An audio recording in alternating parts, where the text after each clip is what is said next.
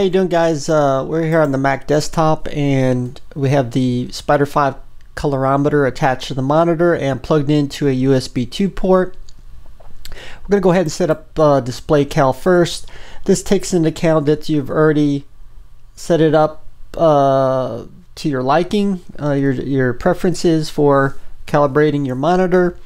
With the exception of, we're going to have to go to the Display and Instrument tab and change the display from the default to Resolve.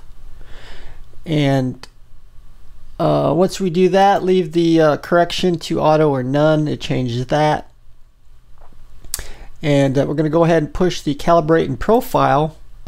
Now what it does is give you a port number, and I believe that's the port that your colorimeter is attached to, that we're going to import into DaVinci Resolve.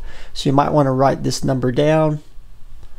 And then when you get into DaVinci Resolve, make sure you're on the color tab. If you're not, here we're on the edit page. When you go to monitor calibration, your selection is grayed out, so that won't work. So you're going to hop onto your color page. Then you're going to go to workspaces in the menu selection, monitor calibration, and SpectralCal. And then you're going to input your same port numbers into that, and then we're going to hit the connect button. And as you can see here, it is connected, your colorimeter. I'm not sure if DisplayCal is also connected up to it as well, I believe. We're going to put that to the side. So we're going to go back to DisplayCal, and unfortunately with this I had to set it for the largest setting, and you're going to see why in a minute, because when I had it set to the default size, it was way too small. It didn't even cover the sensor, because it seems to integrate it with the DaVinci Resolve graphic interface, and you're going to see that in a minute. And see, they put the square right there. We're going to go ahead and reposition the colorimeter over the gray square in the display window. Before it was way too small. Okay, we already have that set, and we're going to click OK. And then we'll go ahead and go through all the calibration, and then we're going to come back and go through the rest of the steps.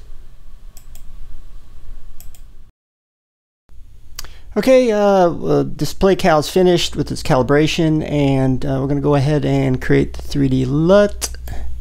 Now, I believe this takes a little while to process all the information. And let me see, hopefully I click it again and it's going to ask me where to save it.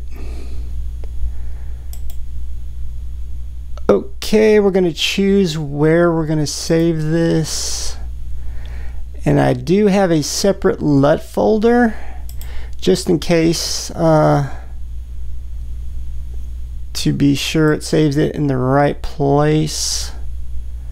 I think this is the one. Well, actually, we're going to save it right here. And we're just going to save it as a...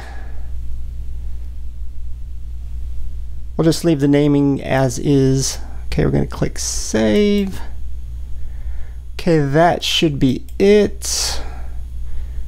We're going to go ahead and close DisplayCal. We're going to disconnect. It's going to take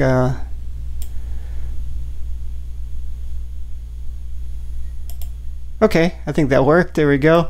Now to put that Calibration Lut onto DaVinci Resolve, every time it starts up, we're going to go to the lower right hand, the gear icon right here, and I got to move my Spider 5. I can't see this display. You're going to go to Color Management and to Lookup Tables. We're going to go ahead and update lists since we put the new LUT in there.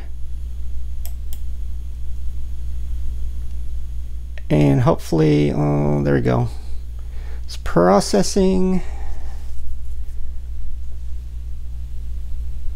Okay, I think that did it. So what you're going to do, once you update the list, you're going to go to 3D monitor lookup table, where we're going to apply the calibration Lut, and we put it in the Luts table.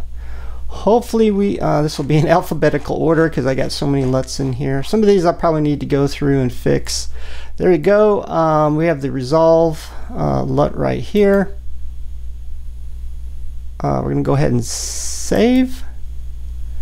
So there you go. So each time you start up DaVinci Resolve, you're going to have the calibration Lut start up as well, and that'll take account of using some of your calibration. It'll take account for that before you do basic color correction and color grading, and your colors will be far more accurate. So thank you guys for watching, and see you guys later.